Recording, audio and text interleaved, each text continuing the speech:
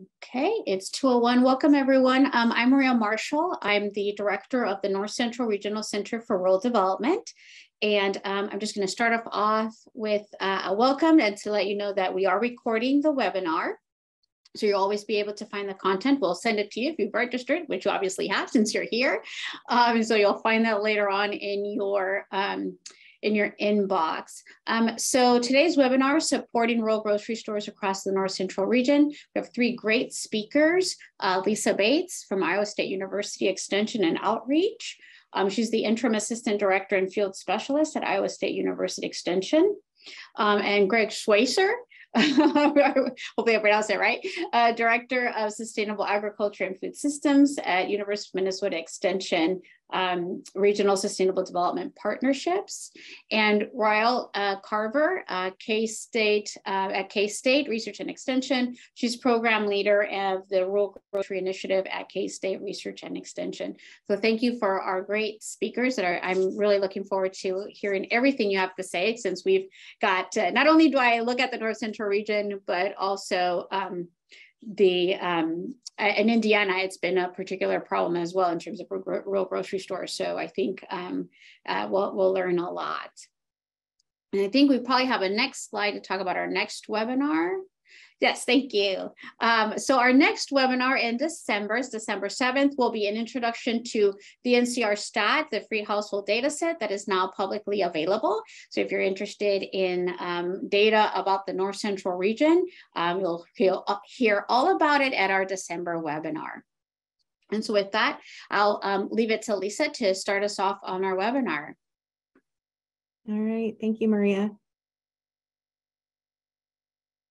So just to start off here, again, I'm Lisa Bates with Iowa State University Extension and Outreach.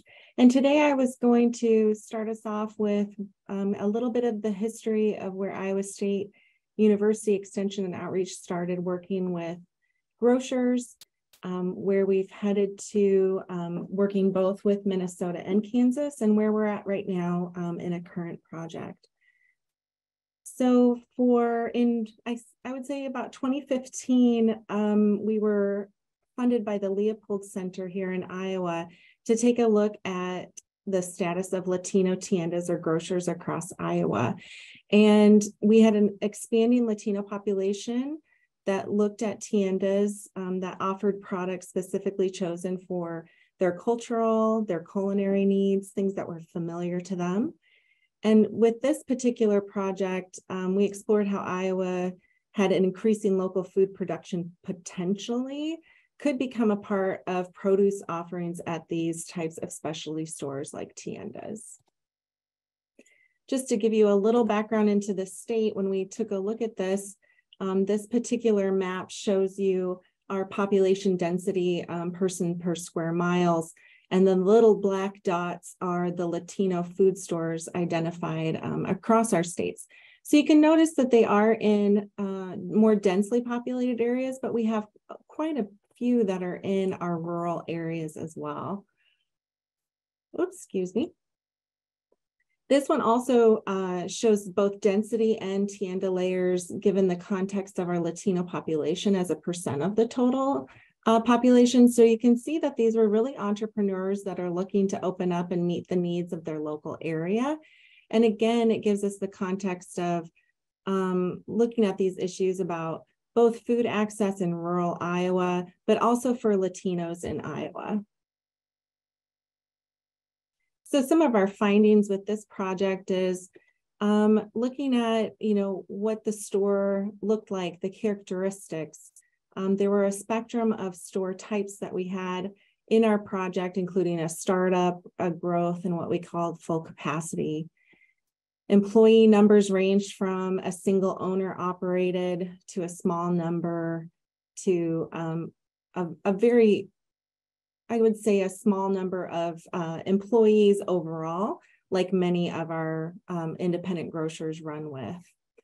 They also do a complementary products and services. So we'll start to see different complementary merchandise, products, services, including money orders, phone cards, check cashing. So things that their local community needed in addition to the groceries as well.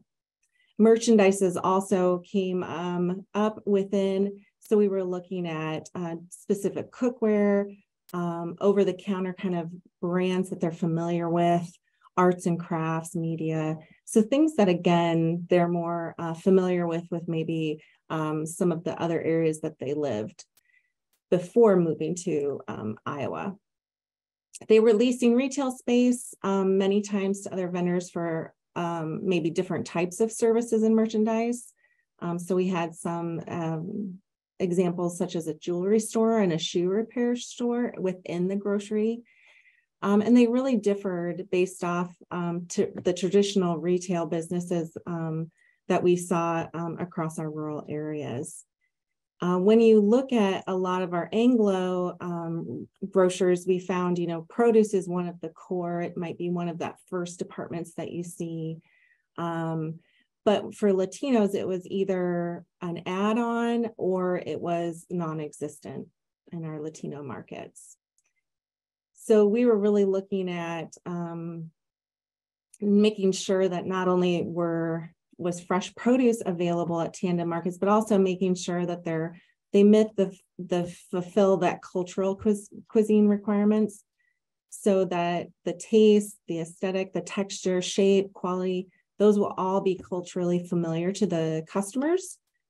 So there's different types of cheeses. One thing that we found was with Roma's tomatoes, the ripeness of the tomato, you won't find the same as traditional Anglo markets. You will not find baby or skinny carrots. You'll only find the large carrots for grating and making it a salad. So it really depends on the recipes of their local area. Some of those fresh produce challenges we found is, we were really looking at produce as one of the higher profit market items that Tiendas could have. But they face distribution challenges, especially in the rural areas, getting it to the rural areas, again, being culturally familiar, making sure they're fresh and high quality, and also the price. So some of those challenges were meeting some of the minimum order quantities for small scale distributors, the seasonal availability, product turnover was hard in some places to avoid spoilage. So some of the ways that we found that Tienda owners are looking at those distribution challenges is they'll become their own distributor. So they'll drive to hubs, might be once a month to weekly, depending on how much they turn over their produce. They're contracting with distribution companies. So they'll usually look to build personal relationships with the company or happening at a warehouse as they're their own distributor over time. They may not be stocking items like fresh produce, and they may be buying items unripened. So they'll look at buying a jalapeno when it's green and chipotles when they're red. They're also looking at lower quality items. Maybe they are infrequent when having them in stock. So maybe their customers won't know all the time if they have them in stock. And then they'll also buy frozen items instead of fresh to meet some of that demand. So we look to really want to help increase that economic impact of stores and fresh produce on the bottom line for Tiendas. And we identified some opportunities and some barriers with this project. So some of those included making sure that we do some promotions or advertising. So it was found that very little connection to local suppliers, local growers, but also there was very little promotion or advertising, if any, local products were for sale, including within produce and the meat market as well. I'm also looking at how do you help with spoilage issues. So some also had within the family, they might have restaurants, so they would use those products before they turned in their restaurants, but they were looking at exploring full meals, grab and go, or pre-packaged meal kits. Also looking at what are possibilities for distribution partnerships. So if you can't meet the minimum on your own, how can you partner with other Tienda owners in the area to get those culturally specific items in your area? Some of the barriers included, again, the spoilage, so making sure things were turned and your order quantities were fresh. We're looking at some of the food regulations were unknown to many of the tienda owners. So what they could do and what they couldn't do necessarily with some of their fresh produce. And then there was also some language and cultural barriers that they're looking to overcome within the tienda business as well. So unfortunately, after we had our findings, our next place was to take this and connect a project with connecting producers to tiendas. But unfortunately, our Leopold Center in the state was defunded. And so we were then moving forward with additional opportunities. And one of those additional opportunities came from the NCRCRD Small Grants Award, where we looked at the project between Iowa State, Kansas State University, and University of Minnesota to look at resources for locally owned groceries as sites of food security, social centers, and economic opportunities.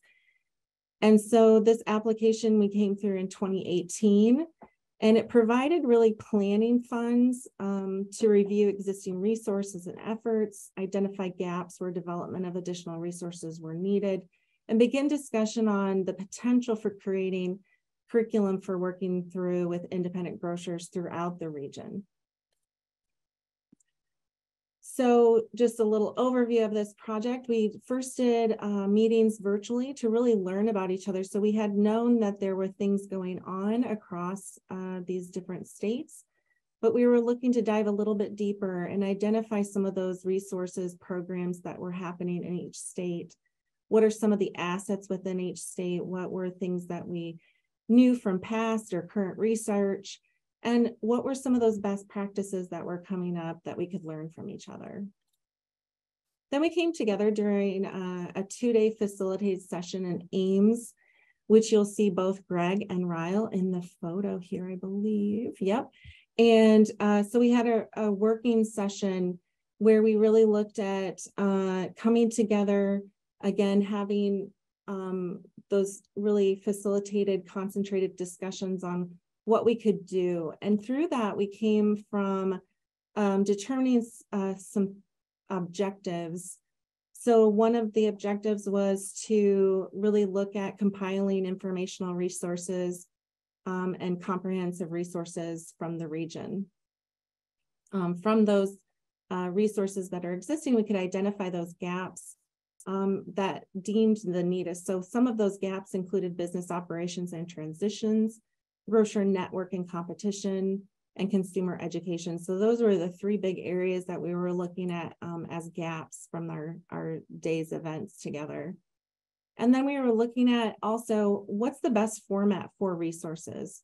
So what's the best way to reach our grocers, and how could they consume that information? So fact sheets, videos, websites, what were some of those areas that would best work? Our second objective was really looking at piloting these resources to determine the effectiveness and the utility. And that was going to happen, which we found out later was actually during the pandemic. So we weren't able to do that through some of our ongoing funding. But then objective 3 was looking at curriculum. So really working one-on-one with grocers to test the appropriateness, the intent of the team, and looking at local grocers throughout the US as well. So this was really looking from each state's land grant missions and their extension professionals to help implement this work. From there, we've actually moved forward together, and we are currently working on an AgMark, or our Agricultural Marketing Resource Center project that's currently going on right now, again, with the 3 states with grocers in mind.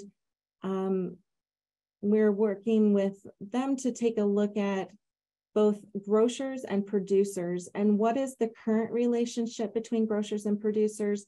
What are some of those opportunities and barriers? So to start off with, we know that both Kansas and Minnesota had been completing surveys with their grocers in recent history. including Minnesota in 2020. Kansas completed theirs in 2021. And in Iowa, we hadn't completed a survey or surveyed our grocers that I know of. And so we decided to go out, identify all the grocers in Iowa and surveyed them in 2021, with also the intent to identify potential grocers that would be a part of this, this new study with us to look at potential relationships with producers. So here's kind of an overview of this particular grocer producer project, with really looking to understand, again, those opportunities, limitations for sourcing and selling local produce, local products in groceries. And the interviews, we had 30 per state, and that meant there were 15 grocer and 15 food and farm businesses, which included aggregators, farms, and then value-added producers as well. We are now in the next part. We've completed interviews, and we are now have gone into the coding and output phase, where, and I'll get into the coding phase here in just a second, and our final steps. But we're really looking at 4 key areas within this project. And that meant relationships, demand, logistics, and layout. And so we spoke to both grocers and producers about these 4 areas. And within each area, we coded them for strengths, challenges, and opportunities. And so right now we're going through that data and starting to take a look at what are our findings per state and what are some of the findings across the region. So we'll be putting that final report together here within the next month and a half, and that will be published publicly on the AgMark website here. A few other aligned projects that we have going on here at Iowa State University Extension and Outreach include a mobile produce processing project where we have a small cart that are looking at how can we go in a food safe facility, but maybe doesn't have the infrastructure to start some light processing on produce. Then we'll be looking at a scaling up produce processing project in the next couple of years that we have funding at to look at that next scale. So we're looking at not only within producers, but also looking at grocers, wanting to look at how we can move more produce and how we might be able to value add produce into the grocers as well. And then we have ongoing community retail support here at Iowa State University Extension and Outreach through the Iowa Retail Initiative, which really looks at bringing community retail leaders, community decision makers together, and really making sure there's a web of support for entrepreneurship and retail at the local level. And that is my contact information, but I'll stop my share. And I think we'll move on to the next presenter. Hi, so I think I am the next presenter. Let me share my screen here so I can figure this out. And there we go. Everybody can see it, right? Yep. All right. So I am Greg Schweser with the University of Minnesota Extension's Regional Sustainable Development Partnerships. I'll talk a little bit today about the last 10 years or so of our work in rural grocery stores and how we came about doing this work and why we do it. To start with, though, a little bit of explanation of my program and why we're here. I'm with the Regional Sustainable Development Partnerships. We're a program within the University of Minnesota Extension, and we work specifically in Greater Minnesota on sustainable development issues that are brought to us from the community in areas of clean energy, natural resources, resilient community, and sustainable agriculture and food systems. So I work statewide on sustainable agriculture and food systems. We have 5 regions: Northwest, Northeast, Central, Southwest, and Southeast, each one with an independent board of citizens and university faculty. And then each board, each of these focus areas has a work group that allocates university and state funding towards small scale projects to connect with University of Minnesota resources. So we've long ago identified rural grocery stores as a vital force in our rural communities, like schools.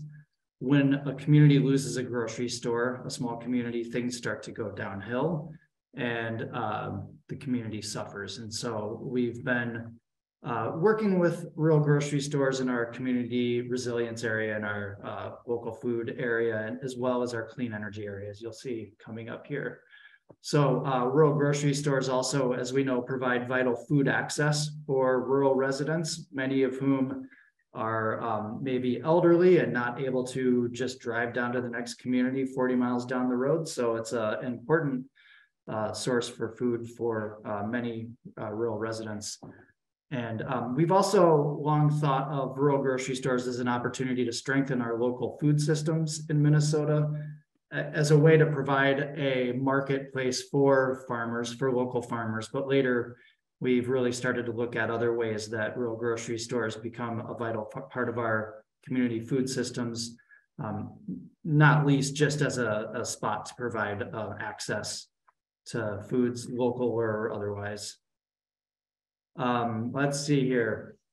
We began working on rural grocery store issues, started in about 2007, when the owner of TJ's Country Corner in Mattawa, Minnesota, which is about 30 miles southwest of Duluth, pretty rural area, very rural community, joined our Northeast board. And so that was an exciting push for us to get a rural grocery owner on our board. Around that same time, 2007, we had some faculty and student researchers in the Department of Applied Economics start to do some research and survey rural grocery stores in the Northeast region in particular. This was a time when local foods as a phenomenon was not very widespread yet in rural communities. It was starting to pick up, but nowadays where you might go into a grocery store, most places, and see local apples, for example, this time of year. Back then, that was something you might see in the Twin Cities, but not everywhere. And so we had, hundreds of rural grocery stores that did not carry products made by local farmers, and we wanted to know why. So we went out and did some research and questioned everybody and found out, lo and behold, rural grocery stores had no problem selling local products, local farm products, just nobody had come to ask them. It's the main barrier. Nobody came to ask to sell their products.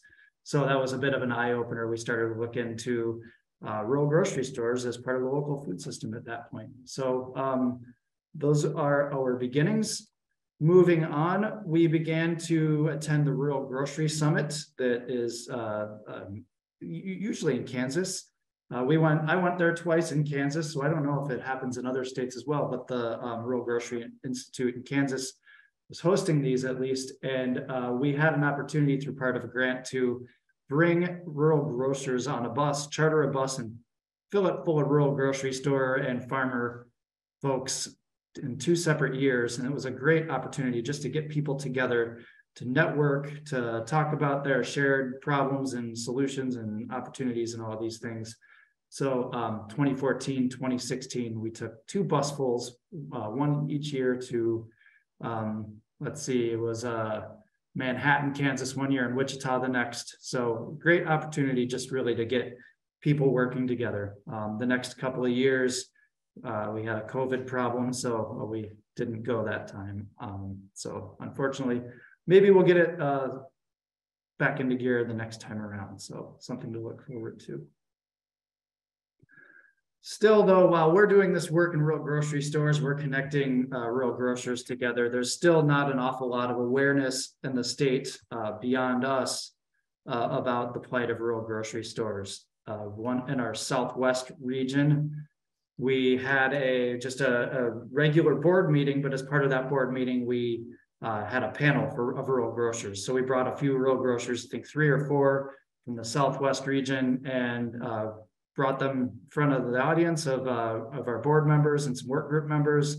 Just started asking, please explain your operation, and we'll talk about some of the challenges you face and try to find ways that we can help. So it was a good opportunity really just to bring grocers in front of community members and let everybody become aware of the situation. And one of the things that came out of that panel was that the grocers and some of the other participants identified that we really need to conduct a survey of rural grocery stores to get a better and more broad understanding of what some of these challenges that everybody is facing. What are some of these challenges, and what are all the challenges, and get some more in-depth information. So we conducted a rural grocery store survey. We worked with the university's Center for Survey Research, and put together a very broad and comprehensive survey, paper and pen survey that we mailed out to all rural grocery stores in Minnesota in towns of less than 2,500 people. There are, let's see, I think there were 80 questions, 79 questions, and 18 pages. It's a pretty onerous survey to take, to fill out. And despite that, we had 171 grocers, or 69% respond. So we thought that was a pretty good sign. It looked like, based on some of the responses, people were just excited that somebody was paying attention to rural grocery stores. You know, it's a sector that's been struggling for a long time out there in their own, and now it looks though that people are waking up and identifying the problems and the struggles, and so people were just excited to get some time with us. So we got a pretty high response rate. Pretty excited about that. We asked questions from everything from ownership models to the open hours, the number of employees people had, what their gross sales were, whether they bought food from farmers, how old their equipment was, what are their biggest challenges, transition plans, et cetera. All sorts of things. Very comprehensive, and we got a lot of really good information out of that. I'm not going to go through all of the responses at all, but if you're interested in looking over some of our responses, you check out our rural grocery website here. All this information is there, z.umn.edu/RSDP, which is our Regional Sustainable Development Partnerships, RG for rural grocery stores. So z.umn.edu, RSDP, RG. And check it out. Let us know if you have any questions, and give you a good opportunity to really look through all of that stuff. Let's see. Brief overview. Many of our challenges that we found is that rural grocers said they wore multiple hats in their community. Often they are the general manager, the grocery produce buyer, they do everything in the store. They're doing more things than normal humans can keep up with at once. And so some of their challenges because of that were things like produce upkeep. Hard to keep up your produce when you're doing everything. Aging equipment, some equipment's 50 to 70 years old even, which is very inefficient, costs a lot of money to keep running. Competition from everything from big box stores in far off communities to dollar stores, which are at this point starting to grow on the landscape in smaller communities. Just a smaller customer base as many rural communities shrink over time. Stocking produce and merchandising, really making things look good, is a problem. Ownership transitions, hard to find people to take over businesses when people are looking to retire. There's aging buildings and high energy costs. So we go back, the survey, the results of the survey, we were able to put together several press releases. We really got a lot of awareness spread about rural grocery stores from that survey. We were carried in all of the newspapers, the Star Tribune, Pioneer Press, NPR, Minnesota Public Radio, at least. There were just a lot of stories coming out. And so it became pretty widespread, the information we were generating from that survey. And one of the really positive, in my mind, positive results that came out was the state legislature, Minnesota State Legislature, put together this Good Food Access Fund. And this Good Food Access Fund is really intended to help rural grocery stores and small stores replace some of that aging equipment out there. So there are grants and cost share grants to help grocery stores really purchase newer equipment, replace some of those aging coolers that are just sucking energy out. So it was intended for for-profit, nonprofit grocery stores, and also stores in food deserts. So I think many of us know the definition of food desert is is interesting. You know, a grocery store in a food desert, how does that work? Well, you know, there's issues about gross sales, annual gross sales. So small stores that don't meet that annual gross sale can still be in a food desert, even if they're selling food as a primary business. But they're really important because those are the areas that really have the biggest challenges with their grocery stores a lot of times. So that fund, the Good Food Access Fund, over the years, the last 4 or 5 years, has really grown, and it's becoming a really good resource for grocers to looking to help buy better equipment. Other things we've done after that survey, you know, we found that produce handling and keeping produce quality, high quality, was a challenge. So we put together a produce handling toolkit, which has a number of different resources, from purchasing locally grown products to help people understand how that process works, to storing and handling fresh produce, and then merchandising techniques as well. And so things like, how do you make your produce that you bring in look really good? Because we find a lot of people just take the box, open up the top, and put it out there, and it's not necessarily very appealing. So we're trying to help people really make the product shine. We also put out this quick reference guide so that you know, a high school student or even the owner, whoever it is who's working the produce that time, can go and take a peek really quick and see, you know, all right, tomatoes, they don't want to be in the refrigerator, they want to be out. Peppers want to be in, you know, whatever the case might be, to help people really treat the produce correctly, how it's supposed to be stored in the cooler. We have that available online. Some of the tools we were able to distribute to all of the people that filled out our survey, or even I think all the people that got the survey and didn't fill it out even. So we really had some funds for a while to really do that kind of direct support through a couple of grants. We also were able to go out to rural grocery stores and conduct produce merchandising and produce handling workshops. We did this targeting rural grocers and farmers. So we brought farmers and grocers together and did some training, did some presentations, gave people the opportunity really to connect with each other, learn about each other, and hopefully we built some actual business relationships there. But in addition to that, really just showing people how to make that product shine. We did produce aisle audits. And so we'd go in and look at what the produce looked like ahead of time. And then we went and did this training demonstration workshops, then went back a few weeks later and looked at the produce aisle again to see if it had actually helped. And people, you know, really did, were able to make their produce pop a little bit better. So glad for that.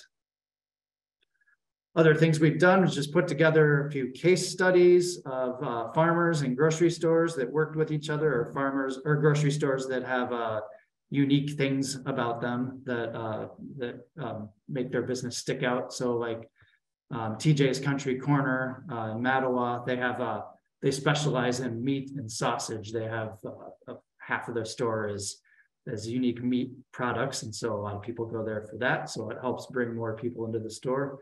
And Gosh's grocery store and Grandpa G's have been working with each other to sell each other's products, or the Gosh's is selling local product from Grandpa G's. So just case studies to give people ideas of new things they can try or how they might go about doing things. We've worked with a Somali grocery store in St. Cloud in central Minnesota on a Healthy Foods, Healthy Lives grant. This grocery store is interested in getting more people to buy produce to stock, so they could stock produce and make it more attractive. And so we worked with a surface design class at the University of Minnesota here and had students build and design these posters that they could put up in the store to encourage the shoppers to go out there and just buy more produce. So it's funny, some of the stores, you know, there's local foods, but we also have avocados, and those aren't quite local here, but, you know, it gives people, you know, just a good sense for the types of, you know, advertising for fruits and vegetables in a really unique kind of way. So that was pretty neat. And additionally, another store in central Minnesota, we worked, they approached us, they wanted to do their own sort of produce advertising program. So they worked with the surface design class as well to create these little ads for different products. So we took pictures of people in the community like Travis and Brady here and Johnny and Bev, and talked about what their favorite produce items were, and then turned those into little posters you can stick in the shopping cart. So when people are shopping, they see that, oh, Travis and Brady love squash, maybe we should try it too. And so it gives little suggestions for how to serve different fruits and vegetables. It was a pretty neat idea. Something interesting way we were able to connect with some of our students in classes. And then later on, we've been doing a lot of talking and thinking about how we can really integrate real grocery stores into our food supply, food system. We've talked about backhauling this concept for a while. Backhauling is something that other industries do, where you take a delivery, full truck goes from the warehouse to the place where it drops off the product. And rather than come back to the warehouse with an empty truck, goes and picks up product somewhere along the way and then brings it back to the warehouse full. For some reason, grocer distributors in Minnesota haven't been using this technique. So we've approached one or two of the big distributors that serve rural grocery stores in Minnesota and asked them, hey, would you be willing to try this out a little bit? I said, yeah, sure. And so we connected with a rural grocery store in Western Minnesota and a garlic producer, and just to try it out to see if it would work. And we chose garlic because it's shelf stable. It's a product that you can grow and store, and it doesn't need to be sold right away. So there's a little less need to get it moving really quickly. So just as an example here, all of these purple dots, I think, are rural grocery stores. And then our orange dot here is the grocery store we worked with. The blue dot is our distributor. We've got a garlic grower right next to the orange dot. When the distributor goes down to Clinton to drop off a load, it can pick up the garlic from the grocery store itself and drive it back to the warehouse to sell it. So it's an interesting project. We learned a little bit. We didn't backhaul a lot of product. It was sort of a one-off, but we really just wanted to kind of see what would happen and see what we'd run up against. And we found out that, some of the things, food safety was a big issue. Garlic is a unique product because it's not often consumed raw, so it doesn't fall under some of the food safety regulations that other product does, but still the distributors have their own food safety requirements. So we had to help the grower understand how to go through GAPS training. We looked at regulations, simple, easy. It's a produce item. So the farm is an approved source. So the vendor, the distributor can just pick that up without worrying about regulations. Backhauling logistics and relationships and project packing and pricing were all things that kind of were a little bit shaky. And so we are going to look at those things in a second backhaul project. We're going to try this again and try to scale it up with a few different products, still looking at shelf-stable things like garlic, and then potatoes and organic potatoes to see if we can keep that chain of command going, make sure they stay organic, and a packaged oatmeal product that a farmer in Western Minnesota developed. So we're trying to still scale it up a little bit and see if we can learn more and try to get backhauling as an option for farmers and grocery stores to get their product into the mainstream food supply. Stay tuned. We'll see how it goes. We're in the middle of some of that right now. And hopefully we'll have some good things to report in a year or two. We did a second rural grocery survey recently. Didn't get as big of a response as the first one, but 55% response rate nonetheless. This wasn't as comprehensive, but some of the themes we explored were how stores saw themselves as their role in the community, and looked at competition and local foods and stores as innovators. And so some of those things that we identify, here we go.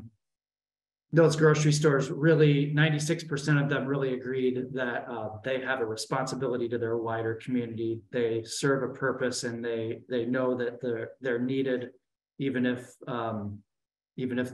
they struggle economically. So they're there, and they're there to help their communities 79% of the folks live in the same community as their store, and 94% would like to spend more time with family and friends, but are really putting their business first. So there's still that crunch on these rural grocery stores.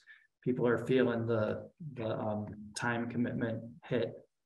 So it is still a problem. One of the issues that we went to explore further in there is one of the questions: have you turned away any farmer selling locally grown or processed foods because you were uncertain about the regulations for purchasing food from farmers? And 29% said yes. And so we wanted to address that a little bit more in depth. We compiled a bunch of resources that we already had and added a few new things and built this farm to grocery toolkit, which helps farmers and grocery stores connect to each other to sell product and have a better understanding of what the regulatory barriers are and are not, based on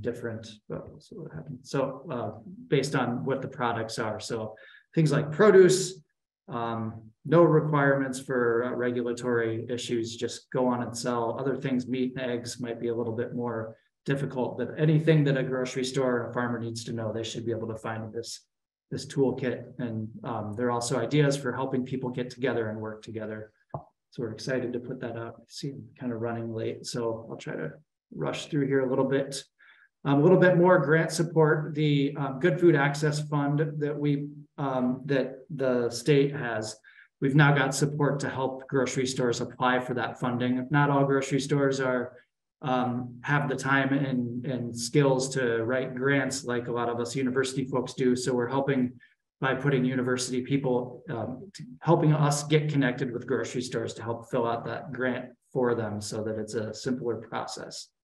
2020, COVID came, and we jumped right on the bat here and developed a 14-day meal kit that meets all of the nutritional requirements for a person, and we help people get this put together based on commonly available items in rural grocery shelves, so that people could put together a 2-week meal kit and sell to community members. And this was also something nonprofits, churches, individuals, anybody who wanted to could purchase these meal kits, and community members who needed to shelter in place could go just buy them, pick them up, easy to just drop off a box of food product in a trunk and then take off and have everything they need for a couple of weeks. And that is where I'll leave it. If you want any information on our projects and what we've got, here we have the same website I posted earlier, z.umn.edu/RSDP-RG. So have a nice day. Let me know if you have any. I think questions are probably coming later. So with that, I will sign off and pass it on. Thanks.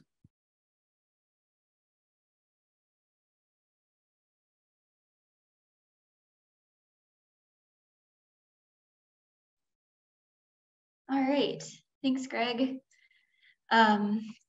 Yeah, so this has been exciting for me to be listening into my colleagues talking about some of their efforts. It's just exciting to see how we're all working on this similar challenge and have each taken on sort of different focus areas.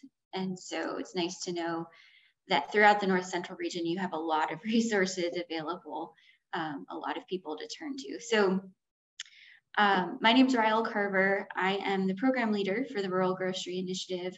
We are based within K-State Research and Extension. We, all of our staff are considered rural grocery extension specialists. So we work to support grocers in Kansas and beyond in the North Central region and even throughout the country. So our office, or our group, was first established in 2007 after a series of listening tours or listening sessions were conducted. And these listening sessions happened in rural communities across the state of Kansas, where community members were asked, what are some of the big issues that you see your community facing and that you worry about for the future? And the theme that rose to the surface across the state was the long-term viability of their local grocery store. And so we have spent the last 15 years or so working to understand the importance of rural grocery stores and the role that the rural grocery store plays in small towns in Kansas and beyond. So we've seen that rural grocery stores fill three kind of important needs in a community. And you've heard this mentioned by each of the presenters today. So the rural grocery store is an economic driver. It is a contributor to the local tax base. It's an employer. This is an example of a store in South Central Kansas with a picture of all of their employees. Often a grocery store, a small town grocery store has a mixture of full-time and part-time employees, including some high school students that are working. Grocery stores, rural grocery stores are also key access points for healthy food. So in many cases, rural communities, if they don't have a grocery store, they're traveling a long distance to find healthy food, or they're paying more for healthy food at convenience stores or limited service stores in their community. And then, of course, the rural grocery store is a social gathering place for the community.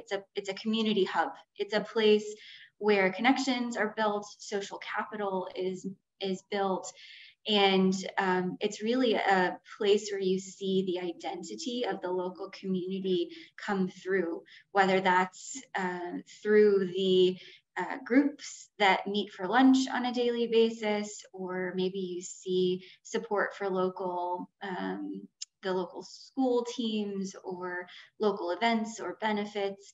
It's really, the grocery store is really a part of the community.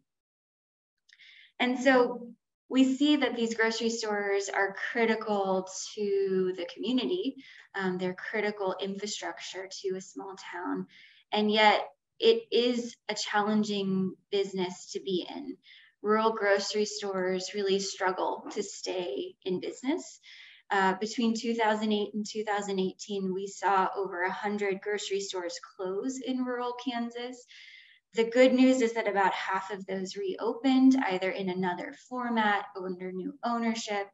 The challenge is that about half of those they closed their doors and have stayed closed, and that community has lost that benefit.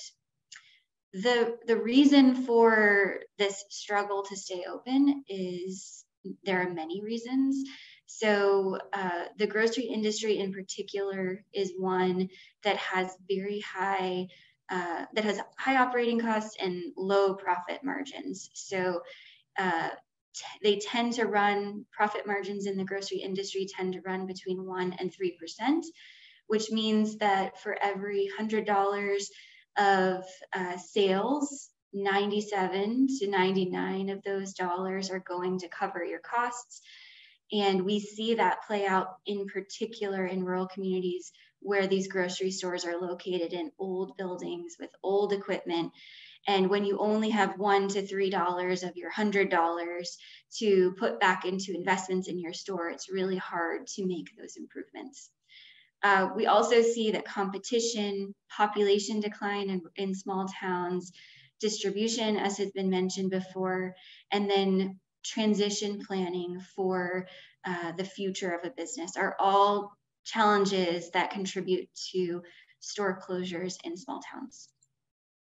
And this is particularly relevant in the North Central region, where you can see here, this is the map. In purple, you see the areas in the North Central region that are considered low access as designated by USDA. This is not the low income and low access, which is also known as the food desert map. This is simply the locations in this region where residents are traveling in rural areas over 10 miles to get to a grocery store. So the need for support in rural communities around rural grocery is very clear. So the Rural Grocery Initiative is here to provide resources and support locally owned rural grocery stores, because we know that rural grocery stores are critical to a community's vitality as well as to the health of that community. And we do this in a few different ways. One area of work that we do is through technical assistance. So this is individualized conversations with communities or grocers about some of the challenges they're facing, and we work with them to identify resources and solutions to consider. We've also conducted research. I'll talk a little bit about a couple of the rural grocery surveys we've done. We maintain and develop a variety of resources relevant to rural grocery and house that on our website. We've hosted educational events for many years now, including the National Rural Grocery Summit and a few others, like some of our webinars and workshops. And then we're also a partner with the Kansas Healthy Food Initiative, which is a financial and technical assistance program for healthy food retail in the state. So to dig into this a little bit more, our technical assistance efforts really have reached across the country. Since we've been tracking, I think we started paying attention, tracking who we were working with in about 2017. Since 2017, we've connected with individuals and communities in 33 states.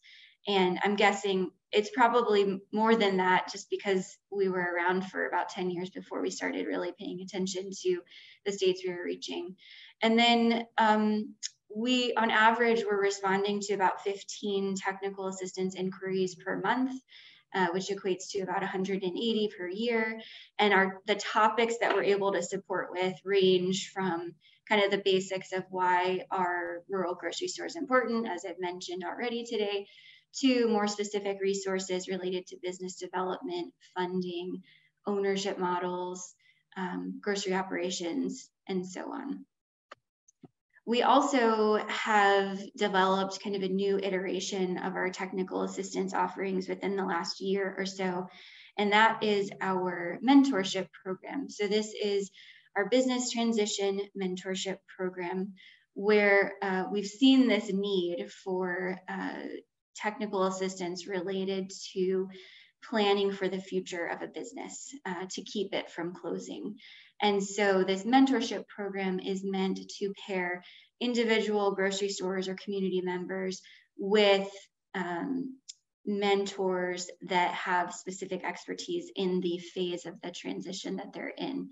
For instance, we have connected a grocer that is wanting to sell their business in the next 5 to 10 years, but has realized that he needs to build some value in the store. So we've connected him with a small business development center advisor that could provide some specific guidance on how to build value in the store, what to bring into the store to drive sales, what changes to make in the store to make it more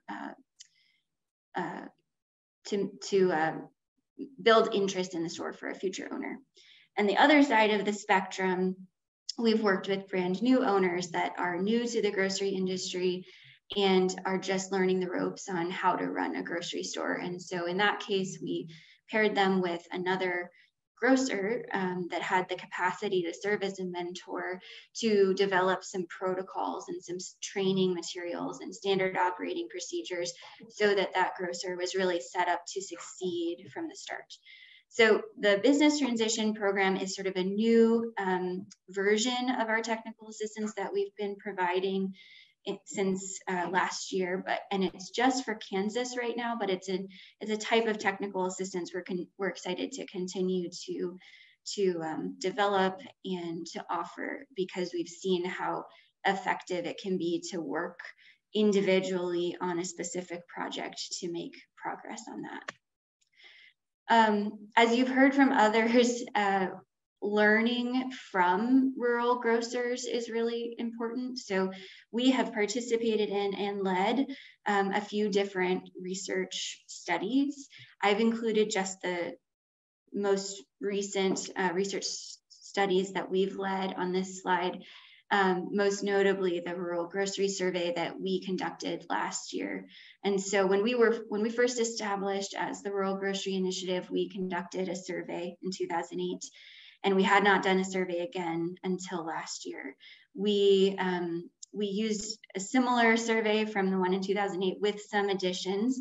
Obviously, this was in the midst of the pandemic, so we added in a few questions related to that. The survey, we haven't yet finalized or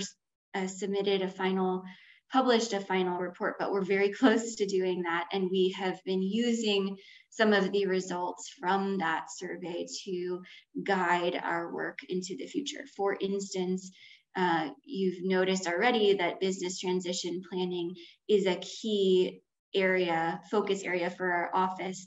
And that primarily was because we saw in the rural grocery survey that 1 in 4 of the grocers were planning to retire in the next 5 to 10 years, but 80% had no transition plan in place.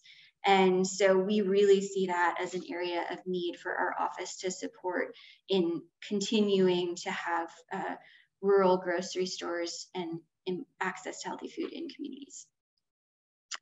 So we also have informational resources on our website. We've developed and maintained the Rural Grocery Toolkit for many years now. This is split into kind of 2 audiences. There's step-by-step information for those wanting to establish a rural grocery store, and then some buckets of information related to or for grocers that are already open and wanting to make some improvements to their store. This is all available on our website, and I've tried to include the links so that you can come back through and find all this information later. We also have developed a variety of fact sheets, similar to what Greg was saying. Some of these fact sheets and success stories are highlighting innovative approaches that rural grocers are taking, and others are, in other cases, we are highlighting some of the benefits of rural grocery or highlighting some relevant information that has come up more recently. So the Rural Grocer's Guide to E-commerce was something that came up in the midst of the pandemic, and we jumped on trying to gather some information to share with rural grocers on e-commerce. This was kind of in the midst of when grocers in rural and urban communities were implementing new methods because of the pandemic. We've also hosted a variety of events. So since, I guess in 2021, we hosted, the last 2 years, we've hosted webinars related to rural grocery business transition planning. In 2021, we did an 8-part series in early 2021 with some key topics that we covered. In 2022, we've been doing monthly webinars also related to this topic. And we have 2 more webinars this year. The link to register is there. The next one is November 17th. All of the webinars that we've conducted are recorded and can be viewed online if you're interested. And then a few folks have already mentioned the National Rural Grocery Summit. This is another event that our office puts on every other year. So it's offered in the even years. In 2020, it was not offered though because of COVID-19. So this past June was our first summit after 4 years. And we had over 200 attendees from 35 states and Washington, D.C. come together in Wichita, Kansas. We had over 50 presentations. It was really a jam-packed schedule with a lot of great information and resources and networking opportunities. So we will be jumping into planning for 2024 soon, and we'll have more information there soon. We also are a partner with the Kansas Healthy Food Initiative. So this is a program, this is a public-private partnership that works to increase access to healthy food in low-resource and underserved areas of Kansas, and actually spreads RGI's reach out beyond simply rural. This is open to rural communities and urban communities and everywhere in between, as long as there's a need for that type of, as long as there's a documented need based on some of the data that's available. So this Kansas Healthy Food Initiative is modeled after what's known as a healthy food financing initiative, and healthy food financing initiatives exist across the country. There's a national one, there's some regional ones, as well as state ones across the country. Ours obviously focus on Kansas. They all tend to have a partnership between technical assistance providers and financial institutions, and ours is the same. So RGI, as part of K-State Research and Extension, is one of the partners. Kansas Health Foundation is the funder for this program. Network Kansas and IFF are the financial institutions that handle the loan and grant management for this program. And then the Food Trust is a national nonprofit that supports in evaluation efforts, as well as they helped us kind of develop our program. So this program has kind of taken the technical assistance and the expertise of RGI and expanded it, as I said, beyond rural into some urban capabilities, and has also connected us to more producers. So producers that are interested in selling to retail outlets would be able to benefit from financial assistance through Kansas Healthy Food Initiative, and we've been able to support some of those projects. The last thing I wanted to share is that through NCR-CRD, we recently received a small grant and are working to develop an online certificate program that we call the Rural Grocery Specialist Certificate. And the idea for this program is to train resource providers to better support rural grocers through business transitions. The audience would be extension professionals, economic developers, nonprofit leaders, and others that are already supporting rural grocers, but are often looking for some specialized knowledge in how specifically to work with rural grocers and what are the specific challenges that rural grocers face. So we are in the midst of developing an online course that will consist of several modules. Each module will have a series of videos, and they will cover sort of skills that a resource provider might need to successfully support a rural grocer in their community. The reason I bring it up now is that as part of this year effort to develop this program, we plan to offer a pilot and anticipate offering that to folks in the North Central region. So we aren't quite ready to be advertising the pilot program, but if you are interested, please reach out to us. We'd love to consider you for that pilot program if that's something you'd be interested in. So I think that's all that I had. Thank you all so much. I'm going to stop sharing my screen, and thanks again. Great, thank you to our three speakers. That was really informative. I'm going to start with some questions that were in the chat that you might have missed while you were talking, and then open it up for others. I think, Greg, there was a question about can somebody get a copy of the actual survey tool that you all used? Would that be possible, or should they contact you directly for that? Yeah, contact me directly if you'd like a copy of that. I have a couple of surveys I can send out. It's not posted online anywhere. So here, I'll put my email in the chat, and anybody who wants. Thank you. And there was a suggestion by Michelle O'Donnell on the retail rescue, where it looks like rural grocery stores could work with local pantries. And she says she's in Missouri and that your states might have something similar or call it something else. I don't know if y'all have heard of that. That was, I think, while Raul or Greg were speaking. If Michelle's on the line, you might want to talk a little bit about that. I think she looks like she's on. I haven't worked with that program, but I'm glad to know about it, and we'll definitely look into it. Okay, great. And then somebody was asking about the recordings for this year's Rural Grocery Summit, if those were available online. Yeah, I will put the link in the chat. We did not record each presentation, but we do have PDFs of the presentations. So you can at least, so if you look, I'll post the link to the agenda, and on that page, you can click on the different PDFs from presentations there. Great. And it looks like somebody just posted something in the chat that asked Greg if backhauling, let's say, did backhauling increase the profitability of the route for the distributor? Yes, there is no answer to that yet, I'm afraid. We did such a small amount that it was really just a demonstration to see if we could do it. So one of the problems we found with the backhaul project is that pricing is just really difficult, and that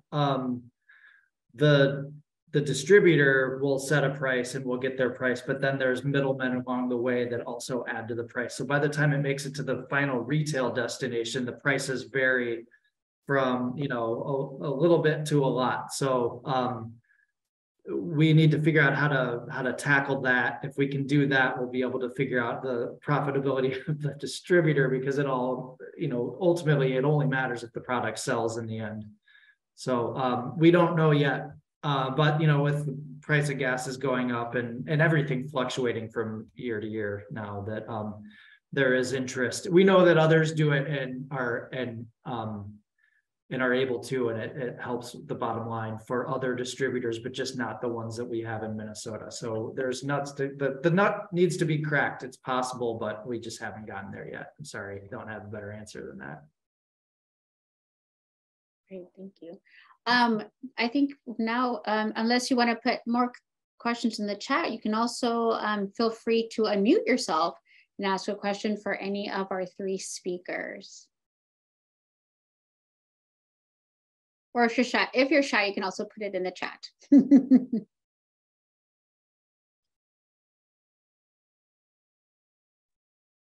I might do a brief one. So my name is Parker. I work for MSU Extension, Food and Ag Business Development.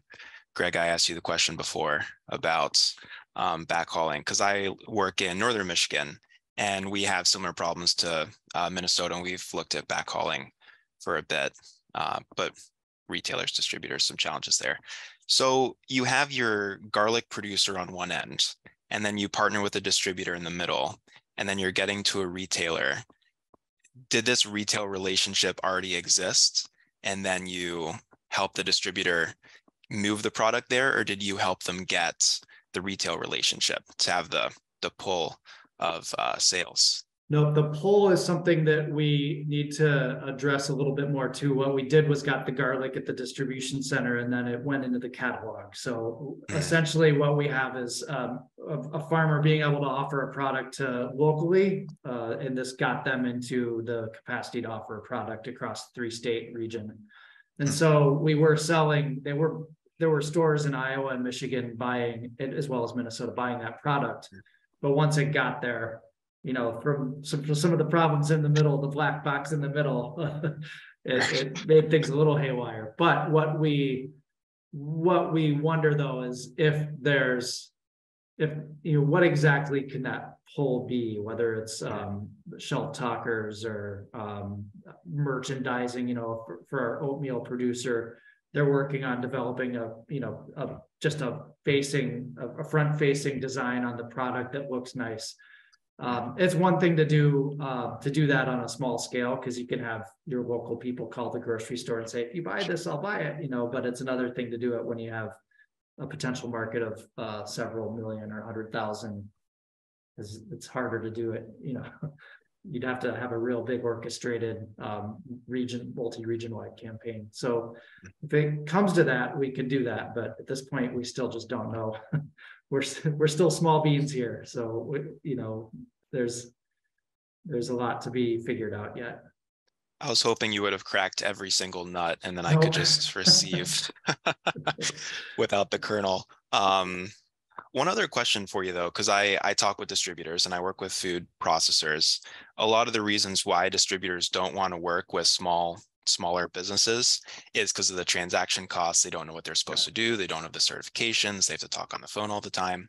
How did you get around that with your program of making it easy on the distributor? For the backhaul. For the backhaul, yeah.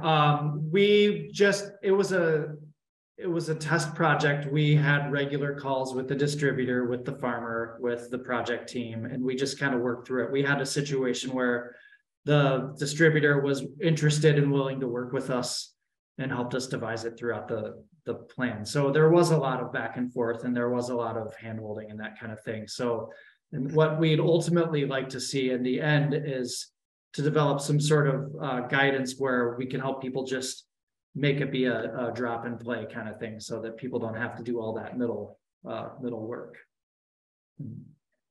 Awesome. Well, I would have more questions, but there's other people here. So Sure. Godspeed. I hope it's finished soon. Thank you.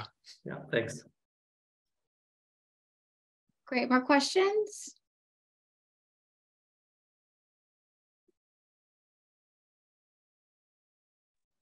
I just wanted to add on the distribution side, this isn't as much of a distribution solution for getting local food into rural grocery, but we have seen some distributors start to be more open to having kind of different, having one store order for more than one account. And that can, which meaning order for more than one store, which can sometimes be a helpful option for your really small grocery stores. The challenge, I think, in every area is that you are kind of beholden to the distributor that's in your area and what level of openness or willingness to try new things they have. So I think, like anyone that's really working with rural grocery stores, it behooves you to identify those players and build some relationships with the grocery distributors. I'd guarantee that part of the reason that Minnesota and their backhauling project has continued is because of the relationships with the distributors that they've built. And if you can kind of bring them on into the conversation, then hopefully you could make some progress there.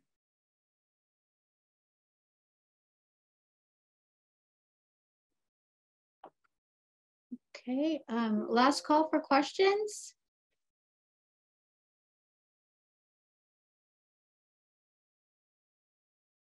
Well, thank you for attending today's webinar. This was really, really interesting. I think something that everyone across the North Central region is struggling with. That was a very interesting map. Now, I can't remember which person put it up now, but the map with the low access. So that's something obviously that we're all struggling with and need to work on. So thank you again for attending the webinar, everybody. And to our speakers, of course, thank you very much for all this information. And you can, of course, as always, follow us on social media, our email list, our newsletter, the website, and get the great webinars that hopefully we continue to bring you. And with that, have a wonderful week.